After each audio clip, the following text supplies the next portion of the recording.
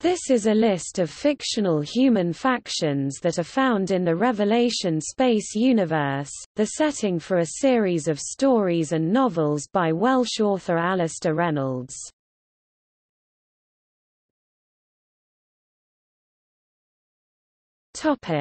Interstellar factions. Spacefaring humanity is divided among these four main factions. While each of these factions has its roots in the Solar System, they have spread with humans to multiple other star systems. Demarchists controlled most major colony worlds, including Yellowstone, until the introduction of the melding plague. Conjoiners inhabited hollowed-out asteroids on system peripheries, called nests, before the move to the central mother nest in the Yellowstone system during the Conjoiner-Demarchist War. Ultras prefer living aboard the massive lighthugger ships, and are generally uncomfortable on terrestrial worlds. Skyjacks are comet and asteroid miners.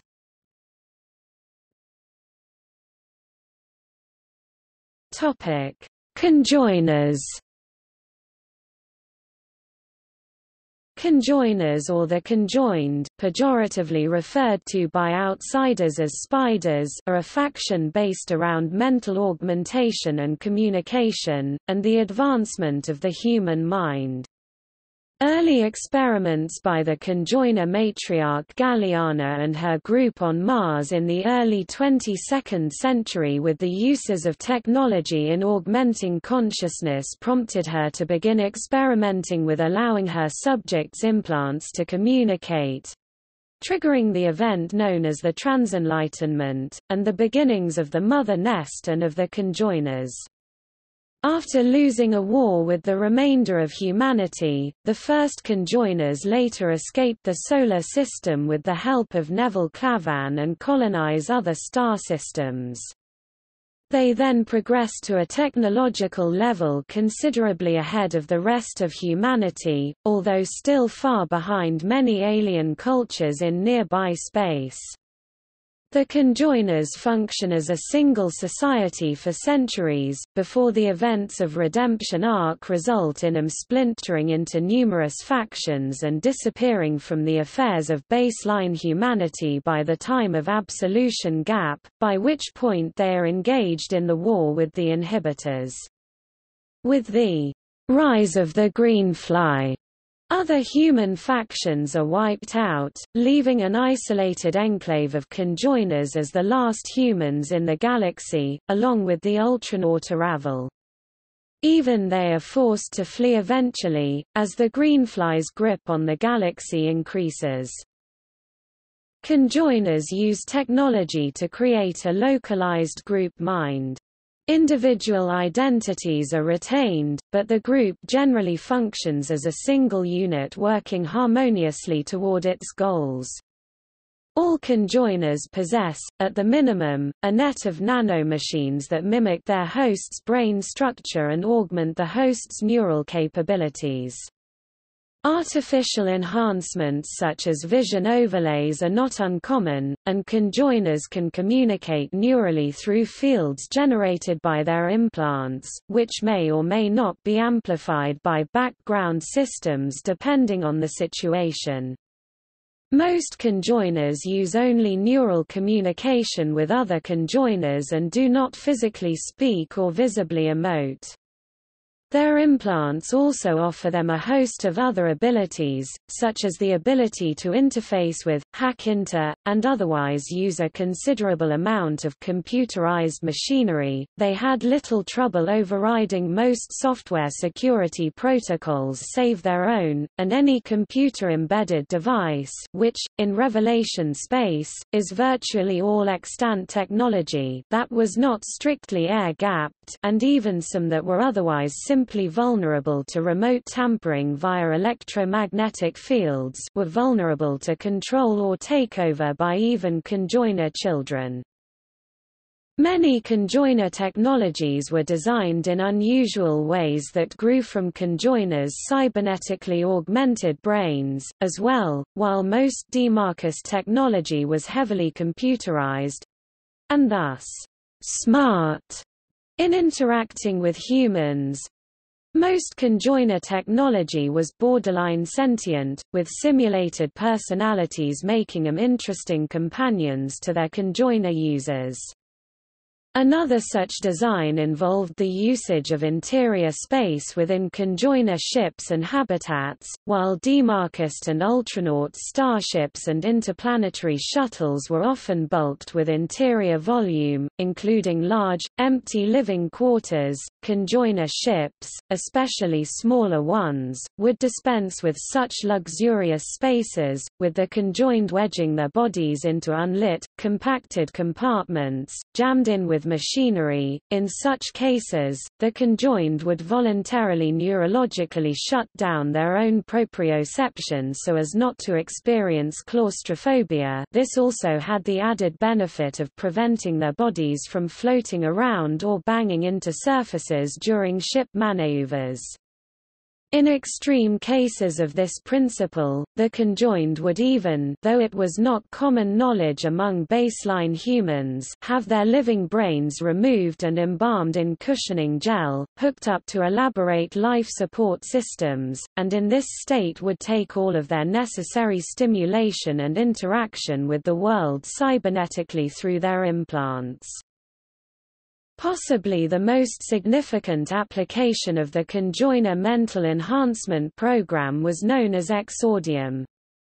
This was a technology which allowed the conjoined to place their implants into a quantum superposition of all their possible brain states, allowing, among other things, conjoiners to glean information about all other quantum alternative instances of themselves, and thus, of all conjoiners living in parallel quantum universes. They also typically modify their own bodies, often using muscle fibers based on those of chimpanzees, to make themselves physically stronger. Also, at least by the 26th century, more modern conjoiners possessed a cranial crest. As well as being aesthetically pleasing, it allows dissipation of the huge amounts of thermal energy their supercharged brains produce. Most conjoiners perceived the cultural barrier between themselves and baseline humans as essentially insurmountable, and insisted that the indescribable experience of being conjoined, as well as the vastly elevated states of consciousness associated with transenlightenment, are by definition incomprehensible to non-conjoined humans. Episodes where baseline humans experience transenlightenment, or even just its glimpses, seem to confirm this. Once a person experienced transenlightenment, they always proved incapable of resuming life as an unconjoined individual. Indeed, among themselves they pejoratively referred to the unconjoined collectively as the retarded, and regarded the prospect of leaving the conjoined hive as akin to losing all of one's senses and faculties and permanently vegetating in unbearable, utter isolation. Even the thought of leaving temporarily and returning to the hive was regarded with abhorrence, and taking back a once disconnected conjoiner was regarded as an act of sacrificial, condescending mercy, as the desolate pain of the temporary isolation would permeate through the transenlightenment and all of the conjoined would know a little more deeply the trauma and depression experienced by their formerly excommunicated comrades. Though transenlightenment was regarded by those who experienced it as a previously unimaginable boon, and an endlessly rich source of intellectual, social, and personal stimulation and a permanent eudaimonic wellspring, corollarily, its subsequent absence would be felt as inhuman deprivation. This cultural barrier sometimes backfired on the conjoiners as a collective as well, as it was often difficult or impossible for any non-conjoined human to truly understand the intentions, thoughts, or motivations of one of the conjoined. this being a constant source of tension. One of the major causes of the initial schism between the baseline humans of Earth and the mother nest of conjoiners on Mars was the miscommunication over the nature of transenlightenment. During the early stages of the Transenlightenment, Galiana's conjoiners believed so sincerely that the new Gestalt consciousness they had become was so self-evidently superior to, and desirable over, earlier forms of human experience that they sought to covertly uplift all humans remotely by subtly commandeering their ordinary neural implants, broadcasting a viral network signal which was perceived by the non-conjoined as a massive, concerted effort at species-wide brainjacking. Given the fact that these new conjoiners, including all those whose ordinary implants were subverted by the initial attack, immediately took on their characteristic peculiarities, elective mutism, total lack of visible external effect, etc., the unconjoined humans believed their kin to have been virtually enslaved by Galiana and her cult of Martian cybernetic fanatics. When these newly conjoined were restrained and their implants forcibly removed, effectively amputating them from the broader conjoined hive, they proved incapable of resuming their original lives, instead living out the rest of their usually short days in traumatic shock over their inability to experience transenlightenment, begging and pleading to be allowed to leave their families and homes and travel to the mother nest, trying to convince the unconjoined to voluntarily join the mother nest, and ultimately, invariably, taking their own lives. The horrific toll this took on many families and communities on Earth was invisible to the conjoiners, while the agony of isolation from the transenlightenment was unimaginable to the unconjoined. All of this contributed to the formation on Earth of the Coalition for Neural Purity, whose undisguised policy was genocide against the conjoiners of Mars.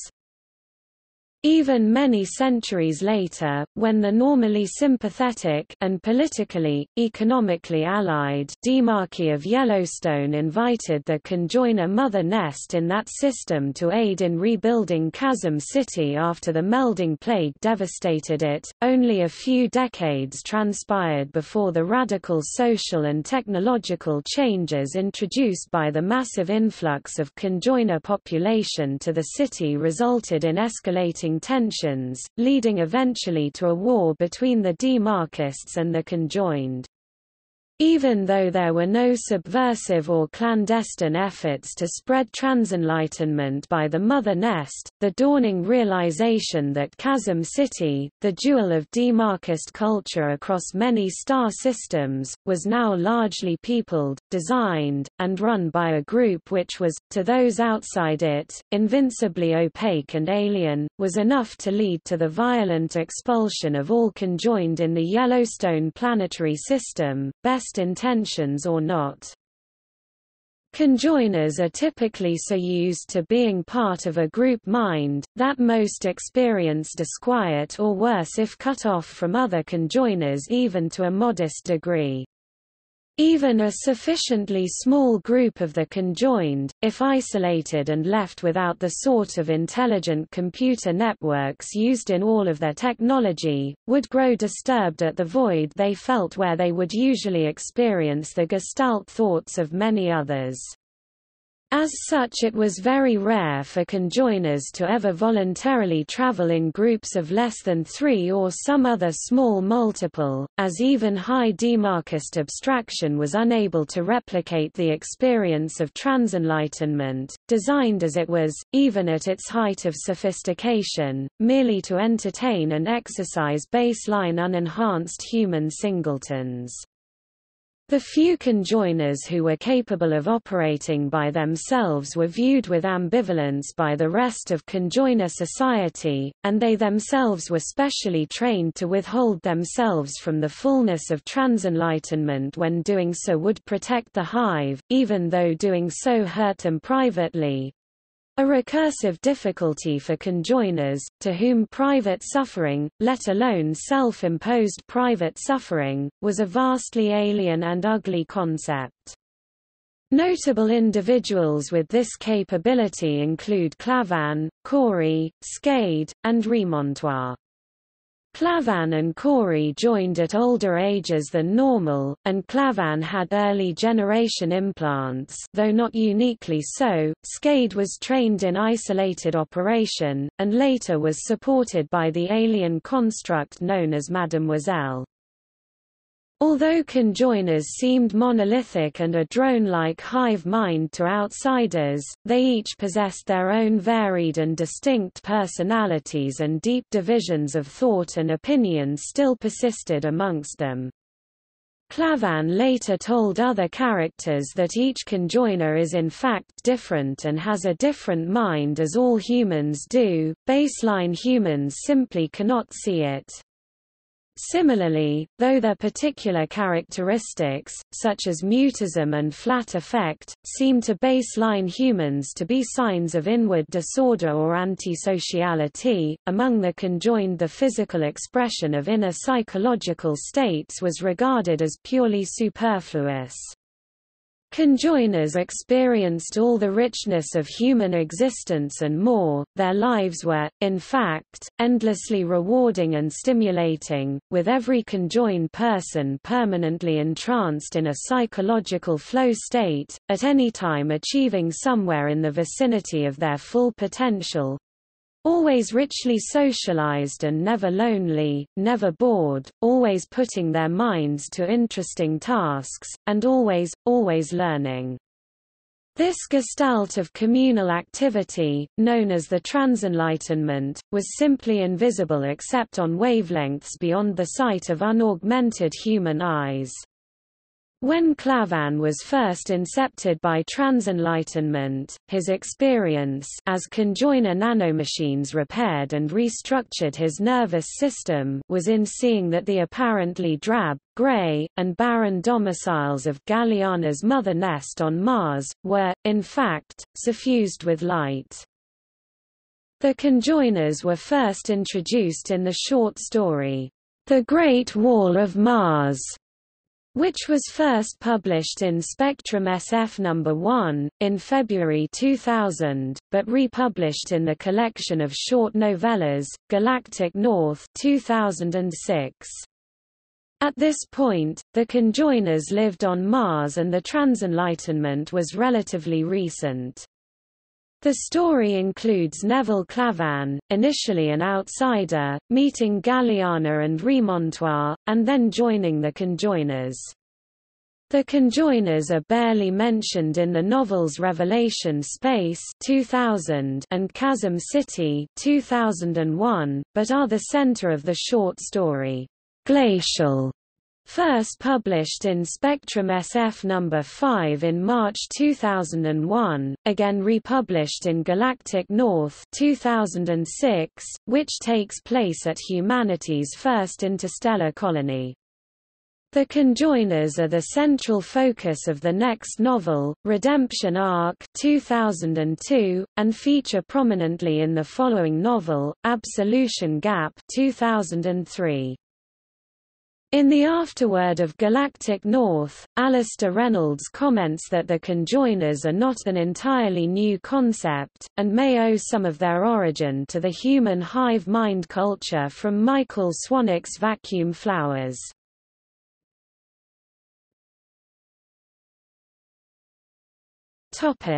Demarchists. The Demarchists, pejoratively referred to by outsiders as zombies, are a faction of humanity who have a political system of democratic anarchy, or demarchy. According to Reynolds' short story, A Spy in Europa, the demarchy functions by means of a neural implant that constantly seeks the user's opinion on aspects of demarchist life. This constant prompting eventually fades away into the user's neural background, much like the ticking of a clock might fade away into background noise for most people. The Yellowstone Demarchy, which is the main demarchy in human space by the time of the events in Revelation space, also uses such a technique. The nature of the demarchy's political process is further explored in the prefect. The voting process is run by polling corps in demarchist cities and space stations. Each corps is tasked with collecting and processing votes, and serves subsequently in disaggregating the results of each poll according to the consequences of democratic outcomes. Citizens who regularly make good decisions on civic issues, based on analysis of decision-making outcomes, have their votes weighted for more in subsequent polls. Other known demarchies include the Haven and Europan demarchies, the latter appears to have risen and fallen multiple times, as well as Fand, Grand Teton and many other colonies in other star systems. Until the time of the melding plague, there were several powerful families within the Yellowstone Demarchy, one of the most influential being House Sylvest, which controlled SIS or Sylvest Institute for Shrouder Studies, as well as Siam or Sylvest Institute for Artificial Mentation, before it was destroyed by Panoply during the Clockmaker incident. It later organized the archaeological expedition to Resurgam. They were immensely wealthy, being the closest thing to royalty in the Yellowstone system. Notable characters from House Sylvest include Dan Sylvest, who led the Resurgam expedition, and Calvin Sylvest, who is known for the 80. The Demarchists, particularly the Yellowstone Demarchy, used to have expertise in nanotechnology, life extension, and biological alterations, among other things. They also utilized a sophisticated information network known as abstraction. Abstraction was used to simulate environments and coordinate servitors and other robots. The height of Demarchist society, the Belle Epoque, was only brought low by the melding plague, which pushed Chasm City, the main city of the Yellowstone Demarchy, into a dark age lasting 40 years. Later, after the Conjoiners stepped in to help revive Chasm City, the Demarchists, unhappy with their new role as second fiddle, declared war on the Conjoiners, a war which first went well as the Conjoiners, thanks to their hive-mind nature, became predictable on the battlefield. The return of the war hero Clavan ended that, and by the time of the events in the book Redemption Arc, only the most partisan of Demarchists would even deny an eventual Conjoiner victory. In any case, human civilization around Yellowstone was destroyed by the time of Absolution Gap by the inhibitors. Demarchist weaponry, among other things, consists of antimatter munitions or pinhead bombs, called such as the tiny amount of antimatter necessary for such weapons can be stored in minute vessels, typically anti-lithium, and massive rail guns that accelerate foam-phase metallic hydrogen to a massive speed using a series of timed detonations along a barrel. They also utilize various ionization particle weapons and compact, fold-out beam weapons. In the afterword of Galactic North, Alistair Reynolds comments that the Demarchists are not his own invention. He credits the Joan D. Vinge book The Outcasts of Heaven Belt as the inspiration for the Demarchist Society.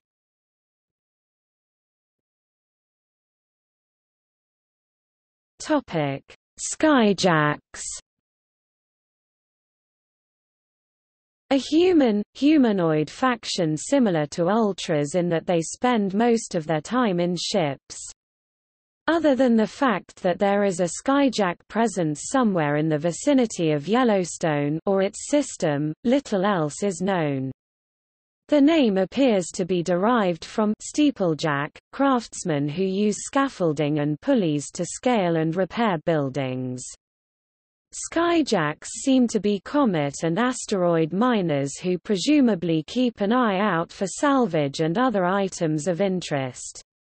Mention is made in Redemption Arc of Skyjacks tethering themselves to comets and drilling test bores. An unnamed Skyjack is also featured in Absolution Gap as the architect of the glass bridge that spans an immense gap. After the bridge is destroyed, a video message of the Skyjack is transmitted across the Moon lamenting the loss of the bridge. Reynolds makes only a few references to Skyjacks in his novels. The only Skyjack ever mentioned by name is Trollhättan, a master glassblower famous for incredibly intricate room-size glass creations, some so delicate that they cannot support themselves even in the weaker gravity of a moon. Trollhättan's limbs are robotic, like those of many ultras, but it is not clear just how common such augmentations are among Skyjacks.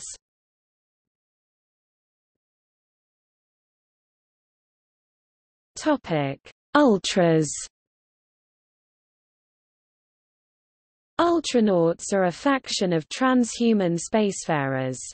The majority of ultras who appear in the books have opted for extensive and obvious mechanical modifications, replacing their original limbs and organs, but while this is their most obvious and apparently widespread trend, not all ultras utilize such modifications.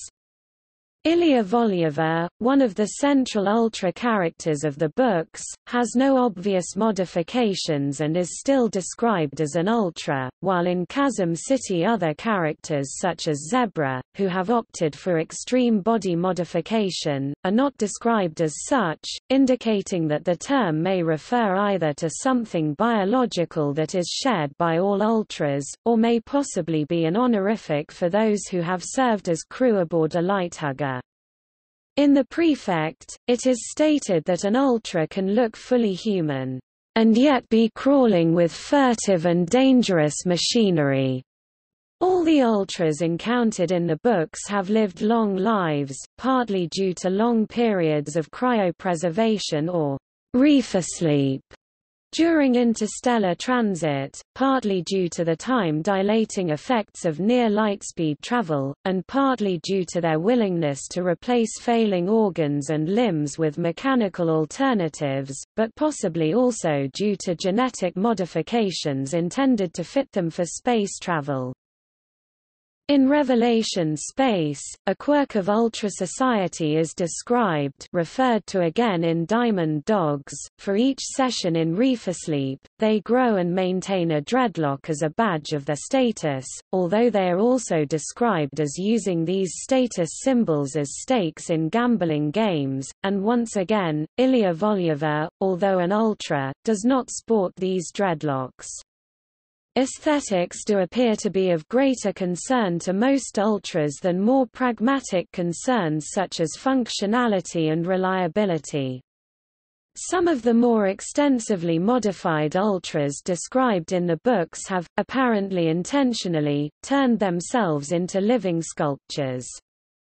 This extravagance is consistent with their demonstrative behavior towards other humans. Ultras take every opportunity to emphasize their otherness to the planet-side dwellers, who they deem quaint, and to visibly distance themselves from any accepted notions of being human.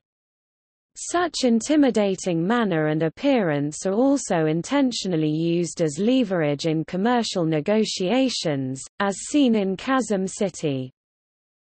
Unlike other factions in the Revelation Space universe, such as the Conjoiners and Demarchists, there appears to be no unifying political structure or philosophical school of thought behind Ultra Society.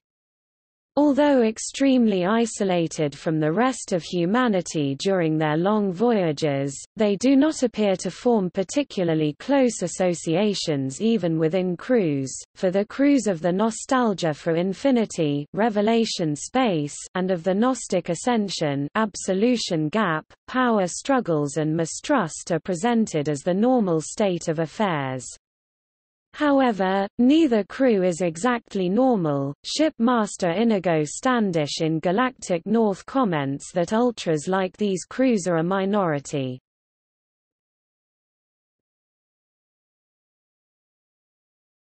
Topic: Localized factions. These factions were centered on a particular planet or system. There is no evidence that the Coalition for Neural Purity ever existed beyond the Solar System or survived after the Conjoiner exodus, and the Inundationist faction was based solely on the planet Resurgam.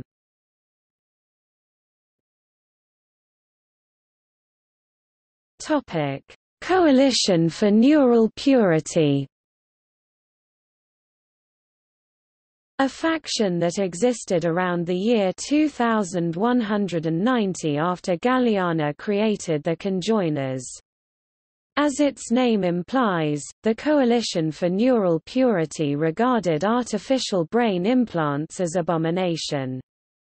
There are hints that it also vehemently opposed genetic enhancement of intelligence in animals and humans.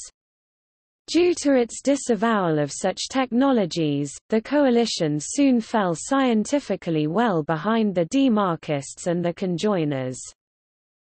The coalition fought the Conjoiners in a war across the Solar System, in which Clavan and John Brannigan fought for the coalition, although both defected eventually. The Demarchists remained neutral in the conflict, but were secretly allied with the Conjoiners.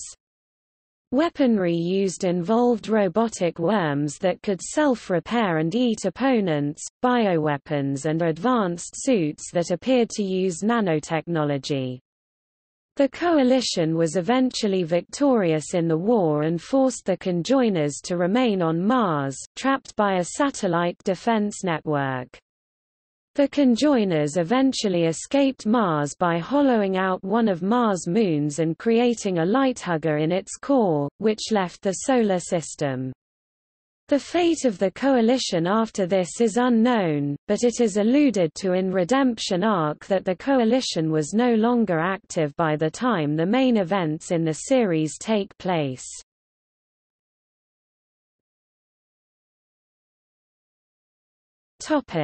Inundationists. A faction which arises on Resurgam during Dan Sylvest's expedition there. Beyond opposition to Sylvest's control of the colony, the Inundationists favor taking steps to terraform the planet, potentially destroying the archaeological evidence that the expedition was originally intended to uncover. Under the leadership of Nils Gerardiu, Inundationists take over Resurgam and imprison Dan Sylvest. Later, an extreme wing of this faction calling itself True Path splits from the Inundationists and starts a guerrilla war against Gerardiu's government. True Path insurrection continues until the Nostalgia for Infinity arrives at Resurgam. The planet is destroyed not long after.